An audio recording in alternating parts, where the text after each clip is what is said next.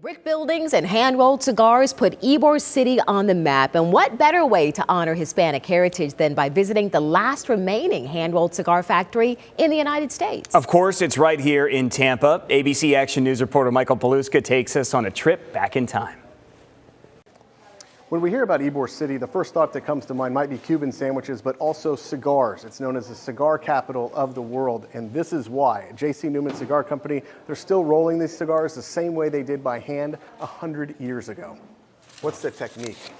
Well, usually it's different techniques to make cigar. For example, in this particular part is the bunches, which is the first step.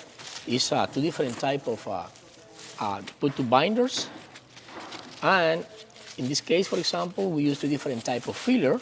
Luis Gonzalez is a master roller. In his home country of Cuba, at 18 years old, he went to cigar rolling school. His grandpa grew tobacco. That piqued his interest to learn how to blend different types of leaves for the perfect cigar.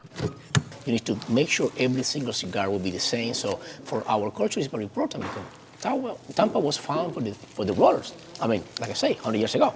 So it's a privilege for us to keep doing the same thing. Gonzalez is a master roller at Newman Cigars, the last remaining cigar factory in the country. During its peak, Tampa cranked out 500 million cigars per year. Gonzalez makes 80 to 100 per day.